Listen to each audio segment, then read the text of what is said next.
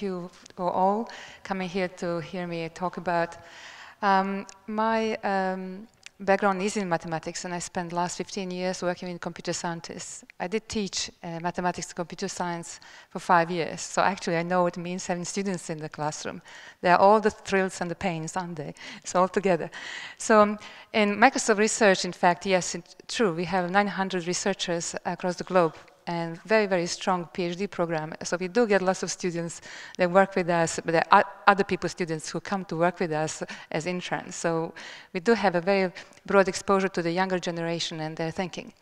So presentation that I sort of composed today is sort of inspired by some of the talks that I heard earlier during the conference, and I was trying to find an angle that would particularly be useful for us thinking about education and learning.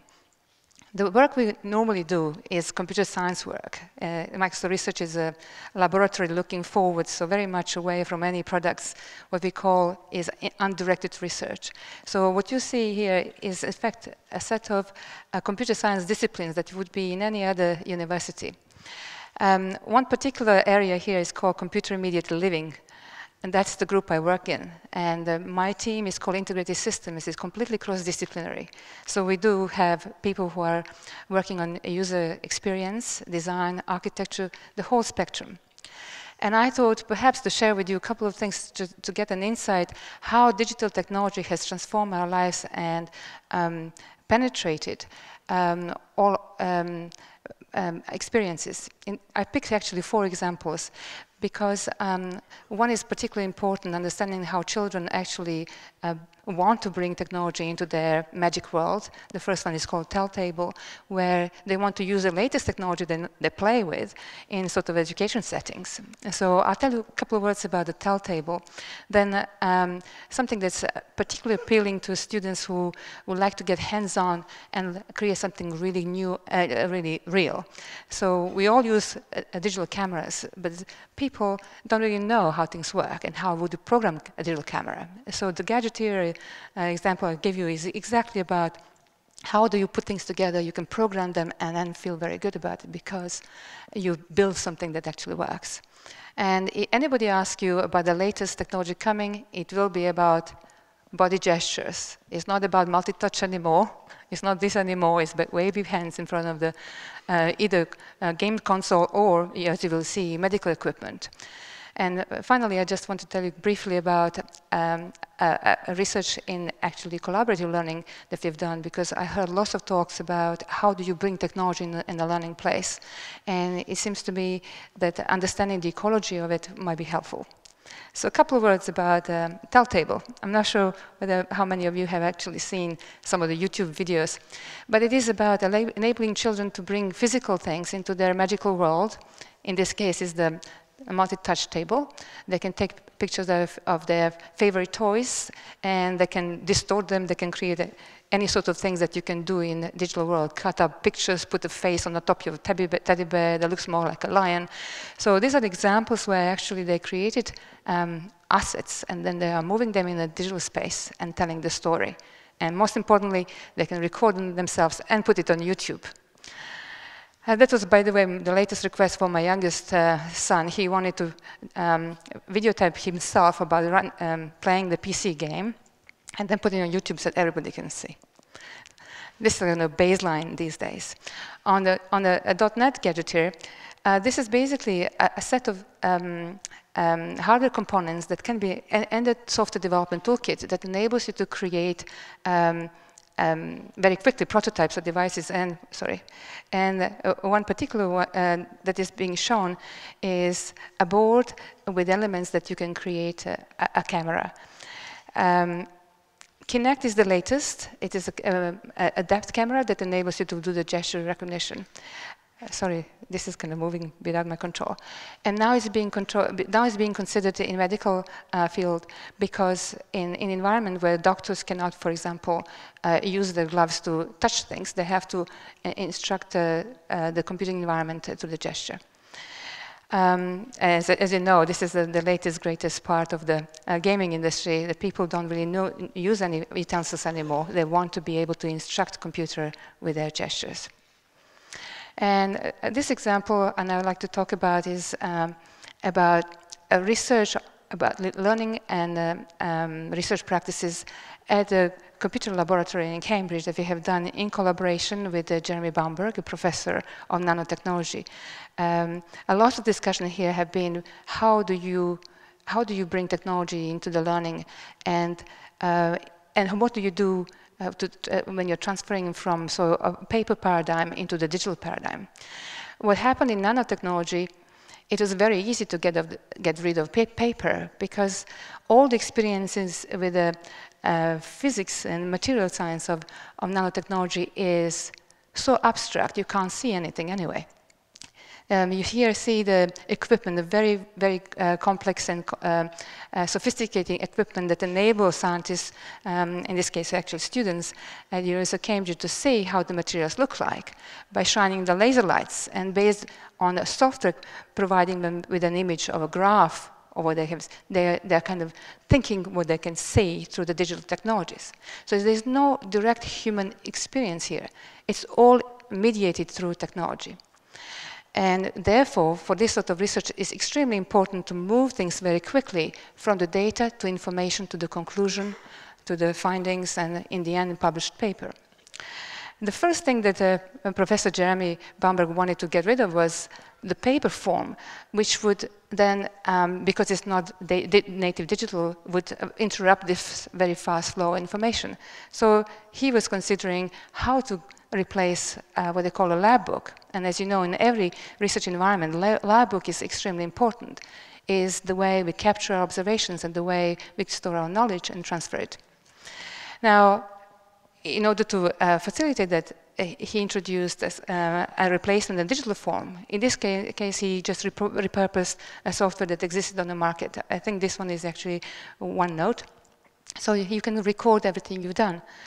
Now, what happens is, it's not as simple as that, replacing one single artifact. It's actually created a whole workflow.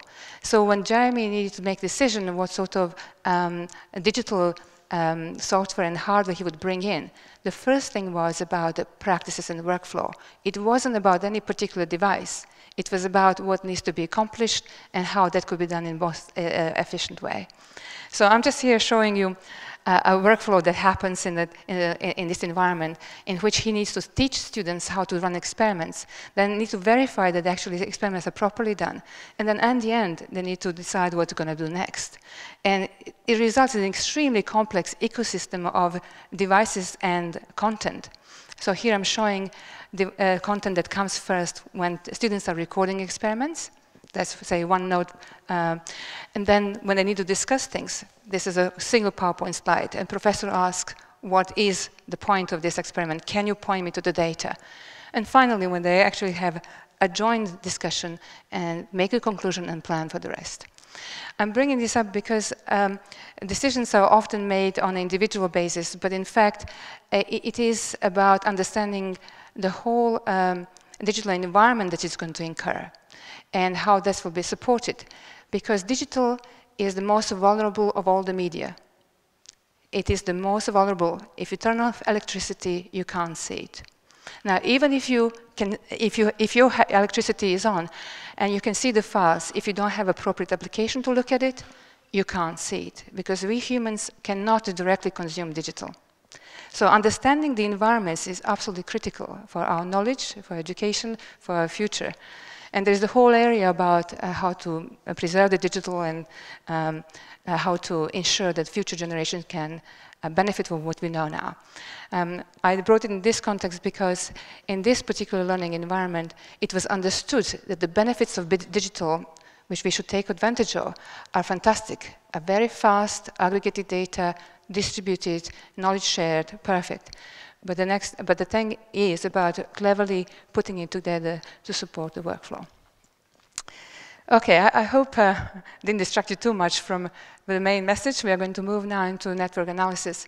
It really ties very, very tightly with this a concept of the digital, because the reason why we are nowadays talking about network analysis is because the digital technology has enabled humans to collaborate and communicate at the scales that we have never experienced before. It is really the digital that enabled that. So what I was going to go over is slightly a brief history of how things evolved with the computing technology, how we moved first from the computer networks to the engagement. And then I talk a little bit about the tools that are now needed for us to understand what is going in these new social ecosystems, and hopefully get us to how we can teach the next generation, or perhaps learn from the next generation, how we can think about these networks and prepare for the future. Okay. So I picked this slide because it is, in fact, from 2004, we started looking at the networks, and somebody said, okay, why don't we look at the discussion groups online? Because that was a realm of computer scientists. Computer scientists would mostly come together and discuss the technology, form the news groups. And this is indeed how it looked, and it looks now as well. So these are the computers that are connected with each other with special protocols, so you can send messages. And what happens is, on top of it, you have a client interface through which individuals can exchange messages. As I said before, digital doesn't exist unless we have a client, we can see things. Now, this is then enabling interaction. What normally happens, there is infrastructure and there is a content. There's an engagement in the content. Okay, so in this case, at that time, these are at the time really staggering numbers, there was 190,000 different news groups, so different small communities, and they were exchanging many, many messages, 700,000 messages a day. And at that time, they identified more than 9 million users. And at that time, as I said, this was a really, really fantastic and staggering numbers. On top of that, there is an engagement network that we can start looking at. So who is communicating with whom? Now, that was the first time that sociologists actually had data about the human interaction. So it was a fantastic opportunity for them to start looking at the whole environment. And truly, very quickly, what happened is, starting analyzing these such ecosystems, we arrived at the conclusion that it's almost like any other system. There are people that have to satisfy different roles. For this sort of ecosystem to work, there is somebody who is going to support the machines. So this is the person who is investing in the machines to support interaction. Then there are people who are going to be managing it. There are people who are monitoring it, researchers, and then people who are participating. So it is a very, very complex ecosystem of different roles. Now, among participants in particular, and let's imagine ourselves in this sort of communication network, there are people who will be doing different things. And you may be belonging to different online communities and may assume different role in different community. When I first looked at this, I felt very guilty because I am the one what they call silent searcher or non-contributor most of the time. So there are people who are leaders in the community. They're really, really active. There are people who are asking questions, and leaders are the ones who will be answering, or answers will be ones who are answering. And there are people who are just watching what's happening. And if you ever feel guilty about it, please don't, because in almost any community, about 2% of people contribute. Everybody else consumes. Okay? So these were the kind of general roles that sociologists were aware of. And it was very nice that now they had data to start looking at it in more detail. Now, before we go into the analysis practices, let me just move closer to the reality. So that was in 2004. 2012, what do we have now? There are new services appearing all over the place. And all these services are, in fact, created to satisfy some human needs. Now, people like to socialize. Facebook is the perfect place. It's a place where people go, and they can communicate with their friends. They can accomplish lots of different social needs there. What are the numbers we're looking at? Now, 500 million people involved. Now, if that scale is not enough, let's just look areas that are perhaps not necessarily in our main focal point. I know about this mostly because of the children, my own children. So here's this another service. It's a Steam website where people go and play. And And if you just look at the level of engagement now, between 1.4 million and 2.6 million at any point in time are going to be using this infrastructure and are engaging. And it's not just about playing. On the right-hand side, you can see a chat. It almost goes with it. There is not only chat, but there is also grouping. There are clans. People play. They belong to a group of people who have an accomplishment based on their playing experiences. They get different badges. They get different status. So it is the whole world. It's an imaginary world, but it's very, very real for them. And now, if that's not enough, this is sort of still an older picture, but a younger generation. This is my youngest son.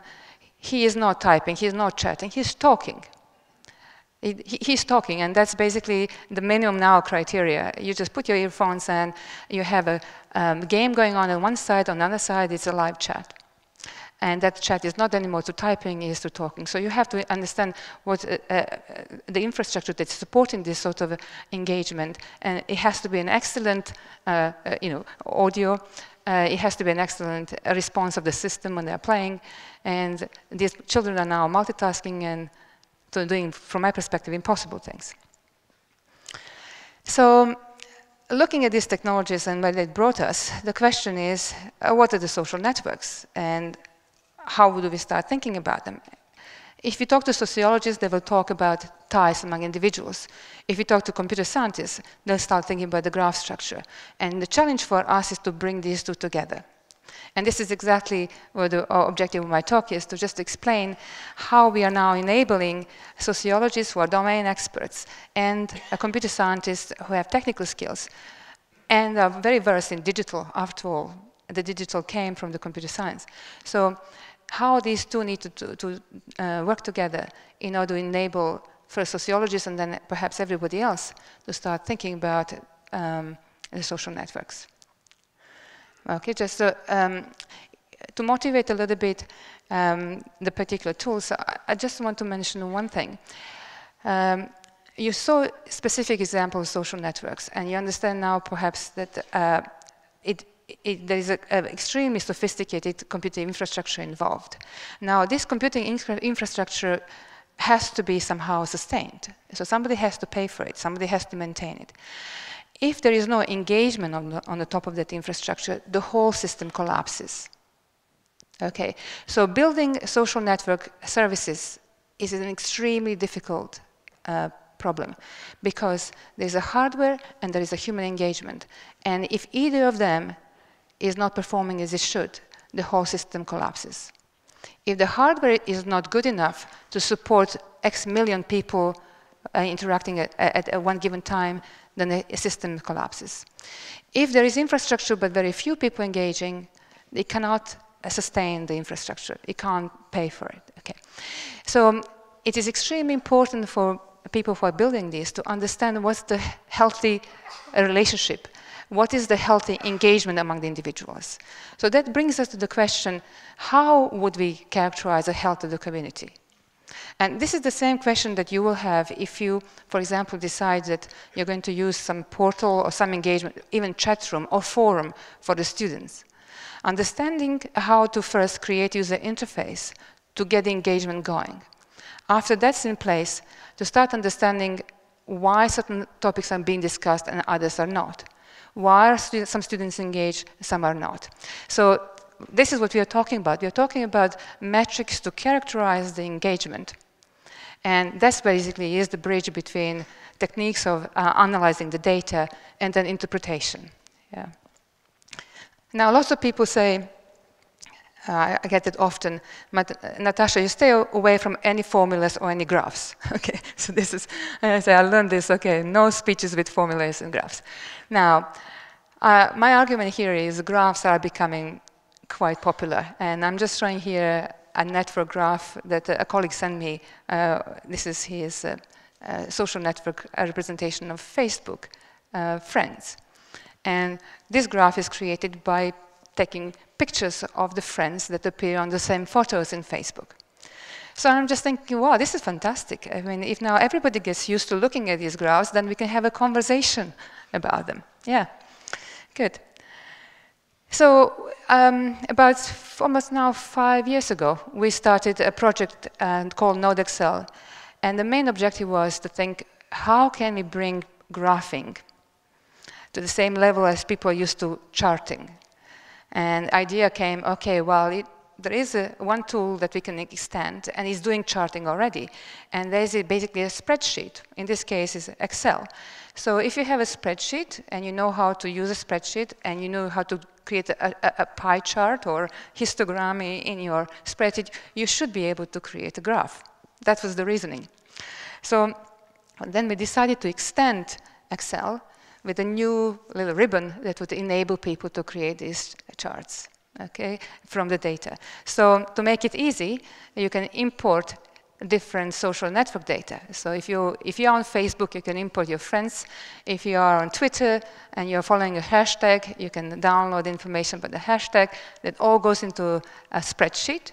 And then you can click some buttons, and then the graph should appear. So this is the idea, and this is actually what we've done.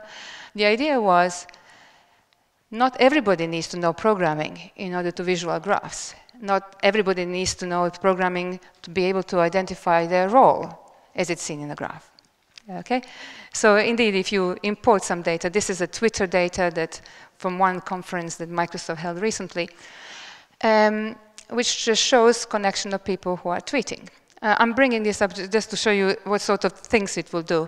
So you can import the data.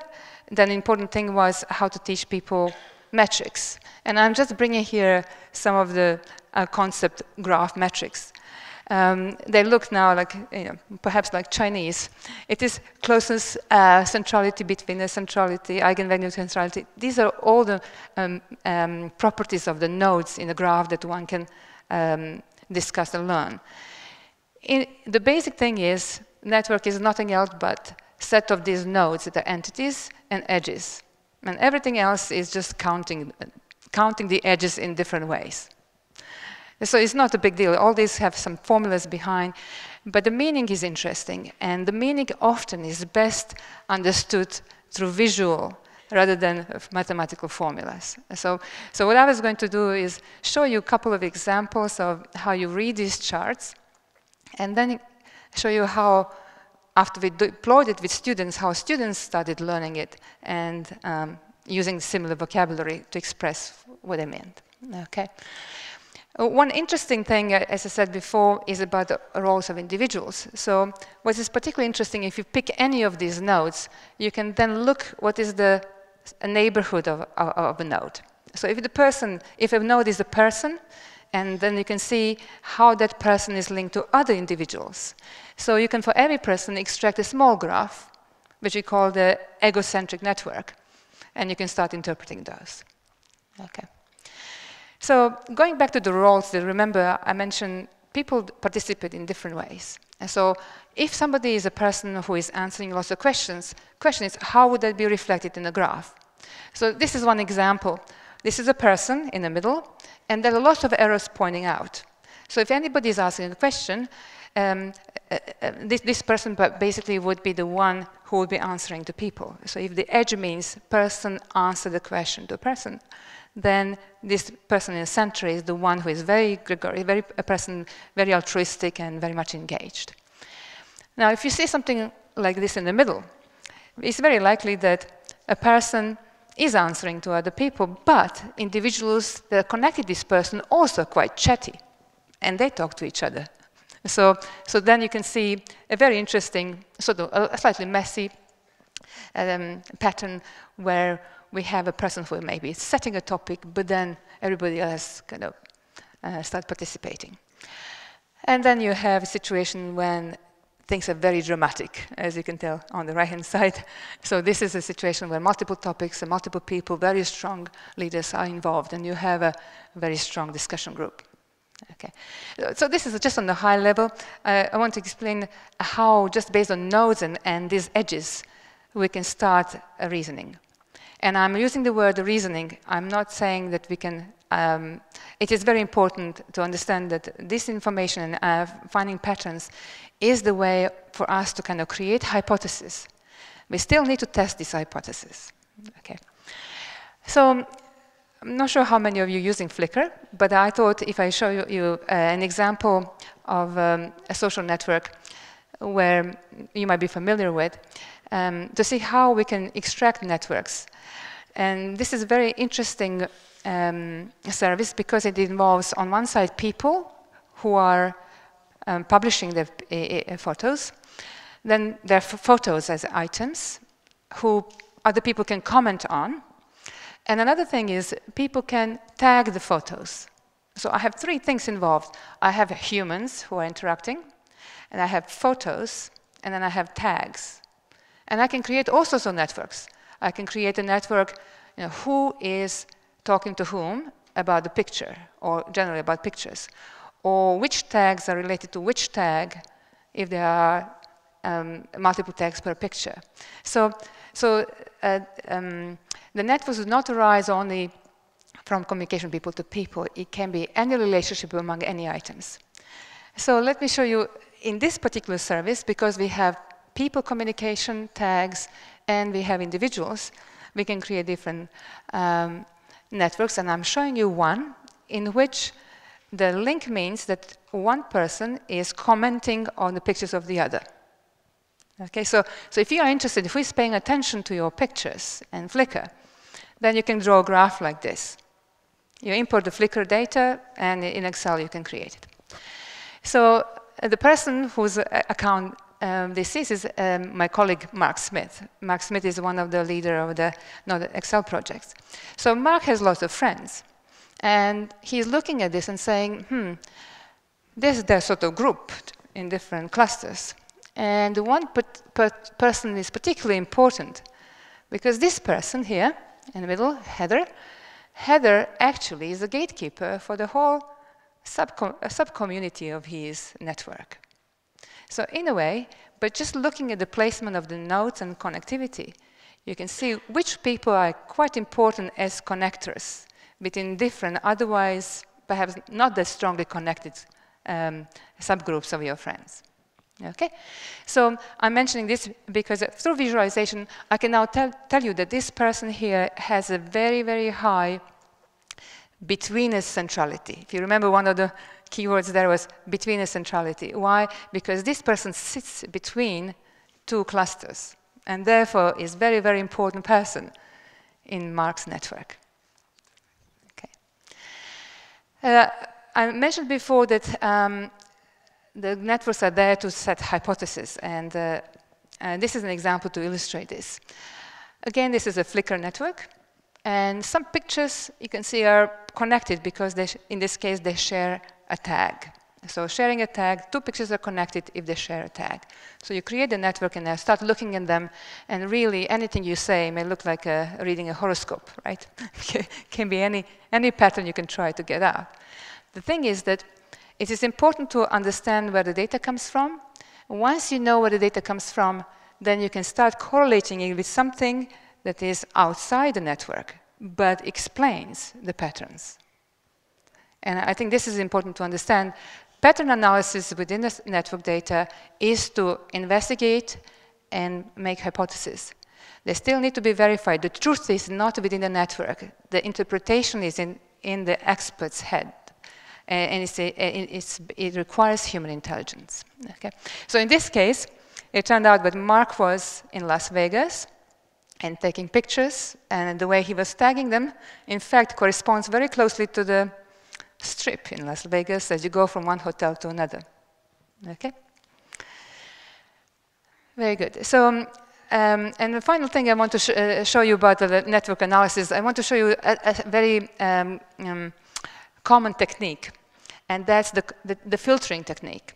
So you may plot all the edges in the network, but then you may decide that you just want to look at the most prominent one. So you're just looking at the most prominent patterns. And I like this example is because it's very simple, self-contained. This is the voting statistics for the US senators. So whenever two senators voted the same, either yes or no on an issue, there is a link between them. Okay? So now looking at this looks pretty busy, and it's really hard to understand any patterns. But then I say, okay, how about if I just look at the links or those nodes that have at least 65% agreement. So at least 65% of time, these two individuals said yes together or no together. And suddenly, there is a separation. Now I can see a pattern. I see two big clusters. Well, then I can add a bit more information to this. I can add information of a party affiliation. And I see very clearly now, the red are conservatives and these are Democrats.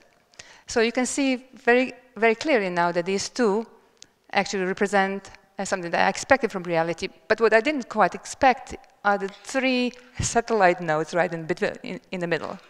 Now remember this, the matrix that I talked about. These three individuals, these three senators, in fact, have very high between-us centrality. Of course, from the party point of view, it may not be desirable in this case, because these are the conservatives that are more leaning towards democratic agenda.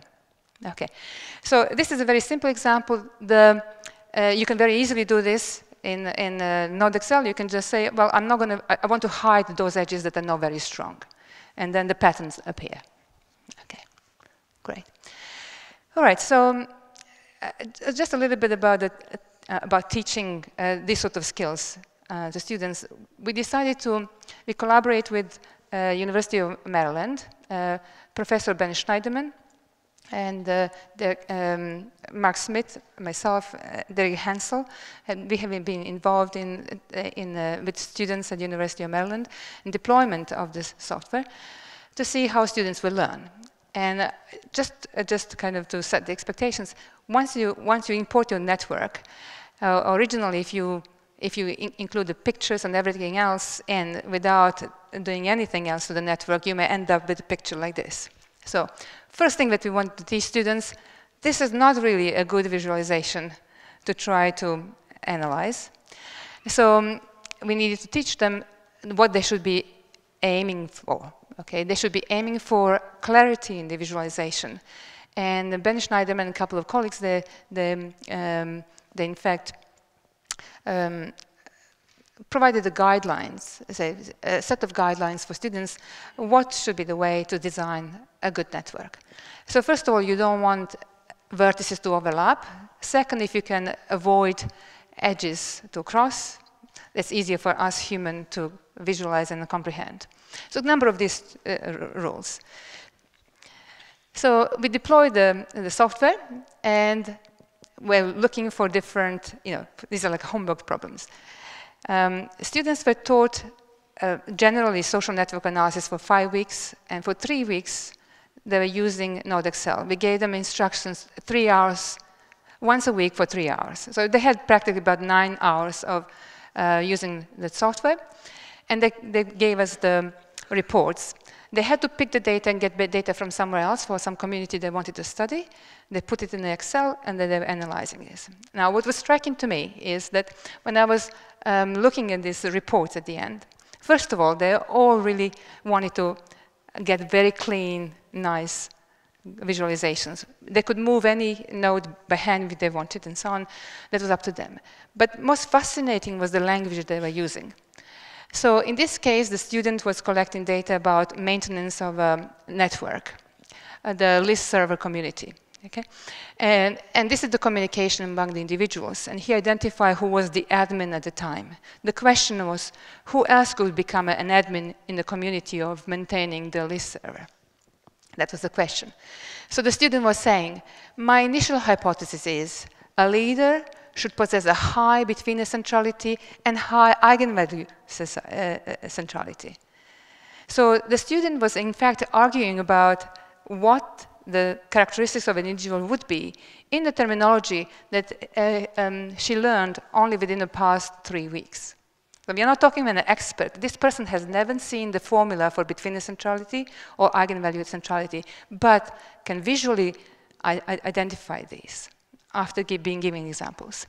And not only, it wasn't only just to characterize this, but also in the new diagram, the hypothesis was this other person should be, because of these properties. And all of these properties were, in fact, expressed in a language that they've just learned.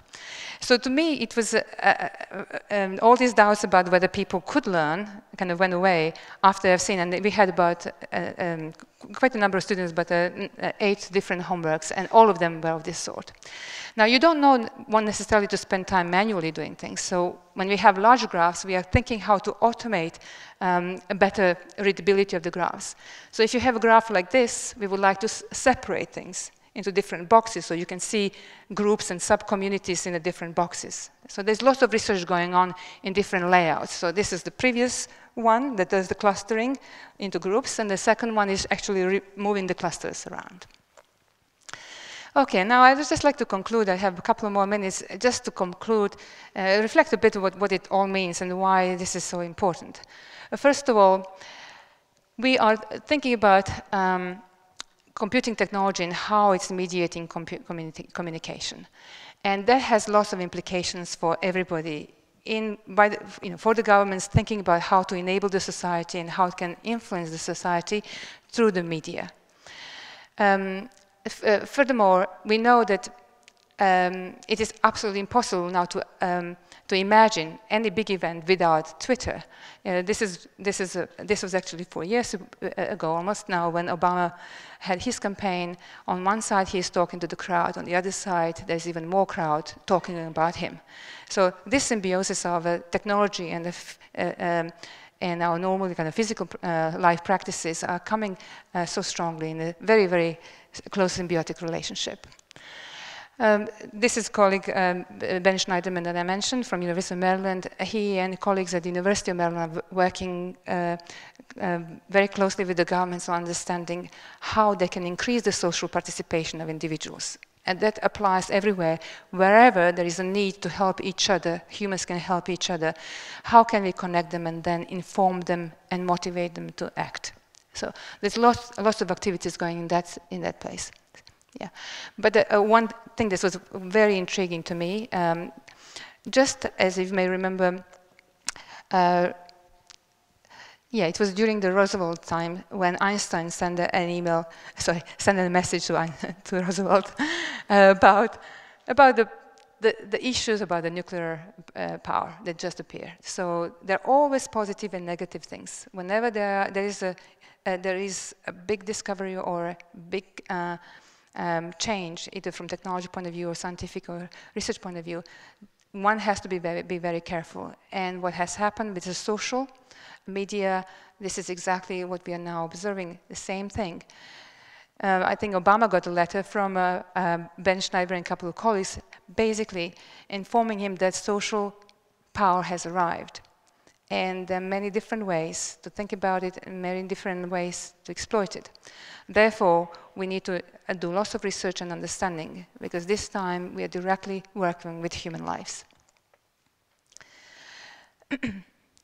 Now, a small contribution that we are trying to make is based on the NordExcel activities. We have started a social media research foundation, which is a non-for-profit organization, to promote education in social network analysis. And so if you are interested, this is a portal where you can find more information about social media network analysis. Those people who are enthusiasts and would like to use software and start creating your own networks, you're definitely not going to be alone. We created a portal where you can upload your graphs and you can share information about your data. So this is quite an active community of individuals who are sharing experiences, how to create the graphs, how to analyze them, and how to interpret them. For example, if you click on any of these images, you will get a detailed graph.